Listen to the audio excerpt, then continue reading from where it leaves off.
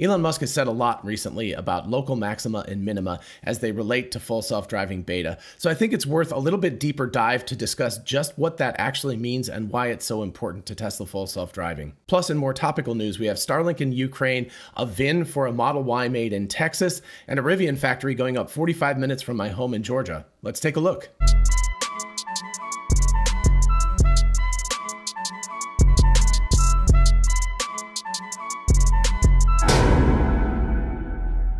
And for those of you interested in investing, check out WeBull, an amazing platform for buying and selling stocks, and now cryptocurrencies like Bitcoin, Dogecoin, and others. Open an account and get a free stock valued at up to $200, and fund your account and get another free stock valued at up to $1,600. Check out the link in the description and help the channel at the same time. Hey y'all, it's Dr. Know-It-All. So I'm going to start with the Ukraine news, and for those who are not interested in this stuff, I'm going to leave chapter markers in this video so that you can easily skip over the parts that you're not interested in. I feel like some people are triggered by all of this stuff right now. So anyway, I'm giving you fair warning and I'm talking right now so that you can go ahead and skip if you're not interested. But anyway, let's first focus on Starlink in Ukraine and why it's so important, and actually why SpaceX is so important in general. So let's start with a tweet from February 26 from Mikhailo Fedorov, and I hope I pronounced that somewhat close to correctly. Elon Musk, while you try to colonize Mars, Russia tries to occupy Ukraine. While your rockets successfully land from space, Russian rockets attack Ukrainian civil people. We ask you to provide Ukraine with Starlink stations and to address sane Russians to stand. I assume the latter means to stand up with the people of Ukraine. Incredibly, just a few hours later, Elon Musk responded, Starlink service is now active in Ukraine, more terminals en route. So, of course, I'm not going to go over the whole thing that's going on in Ukraine right now. It's an absolutely, in my mind at least, insane act on Vladimir Putin's part. I don't believe that this is indicative of the Russian people's attitude about this stuff. I think it's just a small cadre. Totally my opinion. Take it or leave it as you will. More to the point in this specific case is that Elon Musk was able almost instantaneously to turn on Starlink satellite service. Again, Starlink, for those who don't know, is a blanket of satellites that is orbiting the Earth at low altitudes. They're zipping around. It's very technically challenging, but basically they've created a web in low Earth orbit, and you have to have kind of a pizza box-ish size receiver. I know the shape is different now, but anyway, that's approximately the size, right? So, something along these lines. Anyway, you need only something like that in order to receive and to send full internet at very, very high speeds. So this is a critical thing. The pitch line for this was that Starlink could be used in rural areas where people could not access high-speed internet to allow more equalization between the haves and the have-nots in terms of internet technology. But there's another use case for this, and that is for people who are being oppressed by others. So one of the difficulties with land-based internet services is that they can be cut, right? All you have to go to the choke point and turn it off. Starlink, on the other hand, is very, very difficult to shut down, I guess, unless you created a Kessler syndrome and basically just destroyed everything in orbit, which talk about cutting off your nose to spite your face in that case, because you would be just as screwed as a powerful country as everybody else. But anyway, aside from doing that, Starlink is almost impossible to shut down. You could do things to create radio interference and stuff like that to attempt to do that, but it's very difficult because it's incredibly diffuse, right? The satellites are diffuse and the receivers are diffuse. So you could also think about it like centralized energy, speaking of Russia and their oil and gas resources, versus diversified or diffuse resources. Versus diversified or diffuse energy, as in solar panel, wind, etc., that can be generated locally that doesn't require a large country, a large centralized block to be able to provide this energy. My line, which I know I'm stealing from somebody else, and if you remember actually what the original quote source is, let me know in the comments. But anyway, information wants to be free. The biggest fear a totalitarian government has is information. That is that people will get information and be able to trade information freely. Information wants to be free. It's very, very difficult to control. And you can see every totalitarian government in history, one of their main things was a propaganda and information wing to try to tamp down on the amount of information that comes out to the public. So anyway, Starlink, much to the good. In addition to that, of course, Elon Musk's SpaceX also has the Crew Dragon and Cargo Dragon, which is a really good alternative to the Soyuz in terms of getting to the space station, the International Space Station. A lot of tension going on there right now. I'm going to touch on this more. I should be doing an interview with Ellie in space this afternoon. I'm really, really happy about that. So anyway, I don't know when her video will come out, but I will certainly talk more about Crew and Cargo Dragon with her in that video. And yes, Crew and Cargo Dragon are not perfect substitutes for the Soyuz, so that's what we're going to talk about in our interview, at least part of that. So I'll get into that. If we don't end up talking about that in our talk this afternoon, I'll definitely do another video of that on this channel. So anyway, stay tuned. In more positive news, the first officially verified VIN, or Vehicle Identification Number, has been assigned to a Model Y performance coming out of the Giga Texas factory in Austin. And as you can see from this tweet, even more interestingly, the delivery date is March 1st through March 29th, which means that it could actually be very, very soon, like next week.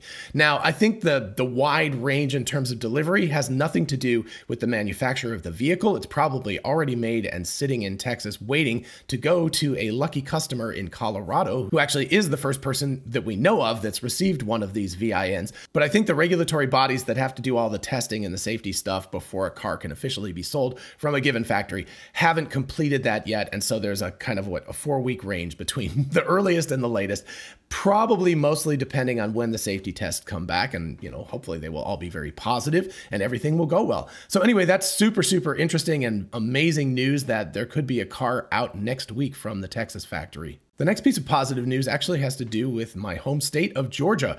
Rivian receives good news to accelerate its expansion in the state of Georgia. So let's scroll down here a little bit. Raging EV war. Rivian, if you don't know Rivian, they make trucks. They make the R1T and the R1S. The R1T is a truck. The R1S is an SUV built off the same platform. Anyway, really, really cool looking vehicles. I can't wait to test drive one of them soon. If anybody who's working at Rivian watches this video, please, I'm 45 minutes away from your place. I will actually show a map that shows how close I am to where you are. I would love to be some boots on the ground, looking at the factory, going to the events, talking to you guys. It would be fantastic. My channel would love it. I'm sure that everybody watching it would love it. So anyway, I'll put in a little plug for me going to the factory and attending and everything. So anyway, the factory is going up in Stanton Springs. There is some controversy about this. The state government essentially has taken over, as we say, no more hearings. Sorry about this bar in the middle of the webpage. How annoying is that? I think it's supposed to be an advertisement, but whatever it is, it's not there. It's just an annoying bar in the middle.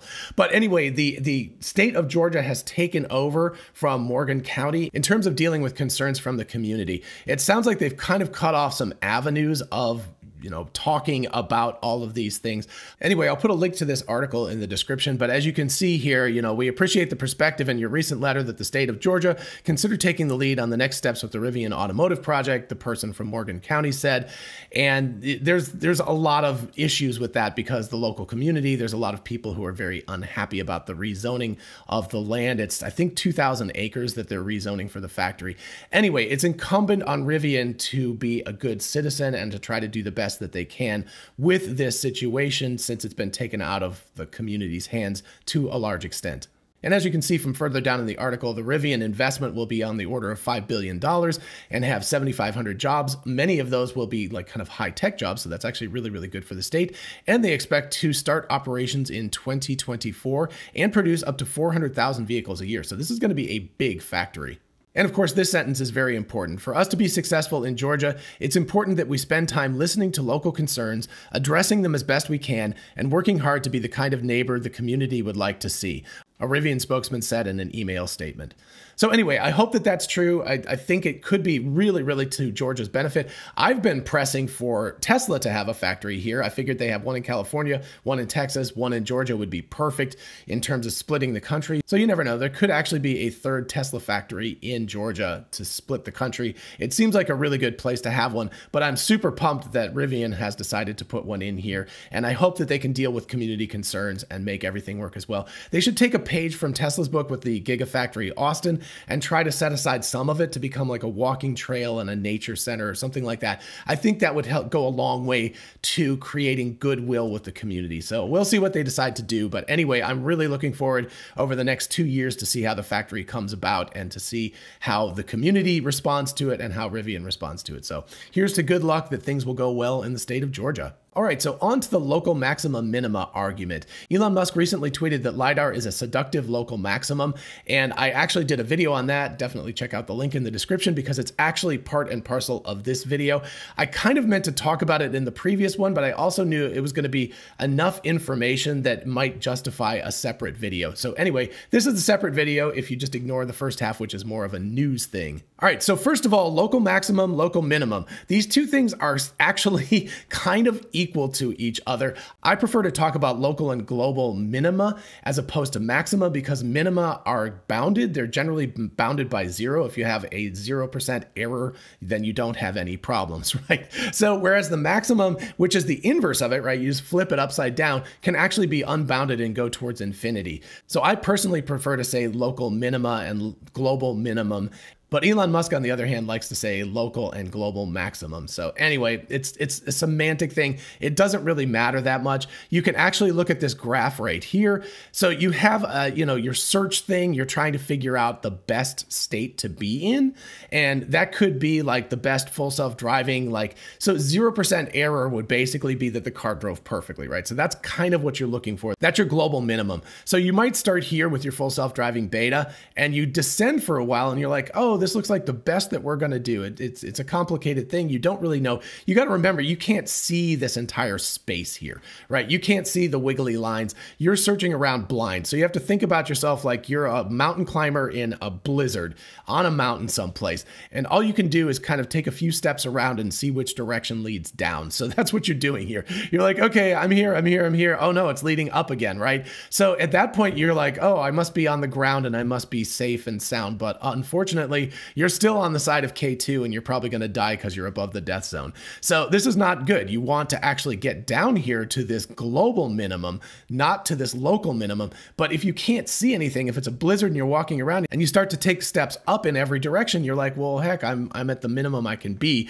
I can't get any lower. So you have to, there's a whole bunch of strategies to sort of mitigate this. One of my favorite old school machine learning techniques is called simulated annealing. And annealing is the cooling process with materials like metals that actually get cooler and cooler, and they crystallize as they become cooler, and they seek a kind of a minimum energy state in the crystal. So simulating that, what you do is you actually at the beginning, you provide energy. So if you think about this blue dot here where you are, instead of just taking a little bit of a gradient descent each step you're taking, what you can do is provide energy so that this thing's kind of bouncing around all over the place. It's a very high energy state at the beginning. So it very well might jump all the way down to here and go like, oh, this is lower than this is, so that's good. And then it might go woo and jump down here and go like, oh, this is lower here, right? So at the beginning, when you have high energy, you're actually producing a bunch of random noise to this little guy instead of just letting it walk downhill very slowly. So that allows you to get into this pocket. And then as it cools down, it lets you sink and sink and sink and sink, right? So the thing's bouncing around, it's going ding, ding, ding, ding, ding, ding like that. But then as it loses energy, it sinks down into this. So ideally, in a simulated annealing sort of situation, you end up down here and not in one of these local minima as opposed to a global minimum. Again, just for completeness, this would be what Elon Musk would be talking about instead. I like to think about low energy states. He likes to think about maximum in terms of like maximum performance. It actually sounds better. I think semantically, it sounds better to people outside to go like, oh yeah, maximum, that's the best we can do. But you can see how basically this is just the inverse of this, right? This is going down to the minimum state and this is going up to the maximum state. And you've got these local maxima and stuff like that. So essentially they're the same thing. And speaking of energy, this diagram sort of shows that you've got energy and you're trying to find the lowest energy state. So I like to think of it in terms of energy. You're trying to get this system to minimize its energy or error or whatever you want to call it. But that's what you're trying to do in this particular case. With full self-driving, it's really complicated, right? You don't really know what the global minimum is. You can't ever drive perfectly. No human being has ever driven perfectly their whole lives, or even for substantial portions of their lives, right? You always make mistakes. Now, if you're lucky, you don't get into an accident because you make a mistake and somebody else is doing okay. But nobody can ever drive perfectly. So what is the global minimum or maximum, whichever whatever way you want to talk about it. What is the best you can possibly do? That's what Tesla is seeking out. And it's not an easy thing to solve. There's no simple equation that just says, solve this equation and you're done. You know exactly what the global minimum is. You're seeking it out all the time. And of course, what it actually looks like is much more like this, right? There's not just a couple of local minima. There are tons and tons and tons of local minima, some of which are really close to the global minimum. So you may not know. They could be close in space, and they can also be close in terms of their error values. And of course, this is not limited to two-dimensional stuff. This can absolutely happen in three-dimensional space, or four-dimensional space, or 100-dimensional space. In fact, the Tesla full self-driving, I don't even want to take a guess, but I'm sure it's hundreds and hundreds of dimensions that they're trying to deal with here. So anyway, it's a multi-dimensional space that they're trying to find this global minimum in over here, right? They don't know where it is. They're just seeking around. They're looking all over the place. The neural networks are trying to do their job and figure it all out. And just to finish this off, this is a really cool diagram here. This gives you a good idea just because of the text labels and things like that. You're currently here and you're like, oh, I've optimized my solution. You know, my computer software or hardware or whatever it is doing great because I can't go up anywhere. I'm at this maximum. What you don't see is there's a better design over here. There's something that's way better than what you've done. But what you've got to do is take a risk, and you've got to move out of this maximum into lower spaces and take a risk in terms of what you're doing in order to get up to, or have a potential to get up to, this better design. And by the way, success is one of the possible outcomes. This is on my merch store. I wore this on purpose today. I thought this was a brilliantly appropriate shirt. I just got it in the mail, so thank you to Dan and everybody who's working there. Anyway, if you want one, definitely check out the link in the description. But I thought that was perfect because success is one of the possible outcomes. And what Elon means by success is getting to this better design. And in order to do that, you have to take risks. It's not a done deal. You don't just go like, aha, I can easily get from a pretty good solution to a very good solution. Take LiDAR and take radar. Those two things, people have been thinking for a long time that those two were necessary solutions to get a global solution, get the best global solution to full self-driving. And what they've done is they've achieved this local maximum, and it looks really, really good, right? You've got Cruise working really well, Mobileye working well, Waymo working well, right? So they're working really well. They actually, in many cases, look better than Tesla, but they're at a local maximum. They can't scale. They can't really get better than that. What Tesla did, they said, throw out the LiDAR, throw out the radar, and we're going to take a few steps backwards. We're going to go down this thing, right? We're going to get worse instead of better for a while. But then what we've got, and when I talk about overhead in lots of my videos, I say we've got more overhead now, right? They've redone the stack. They've recreated the neural networks. They've redone the hardware, et cetera, et cetera. So they've got more headroom. This is what I mean by headroom. They can now approach a better design. Now, whether this is the absolute global maximum or minimum, right? I don't know, but at least they're able to go further. So they're here and they're like, oh, we're doing really well. And most people are like, we're just going to stay here. We're not going to go any further. We're afraid to make any moves. But Tesla says, nah, throw out the baby with the bathwater. Try going, down a few steps, see what happens.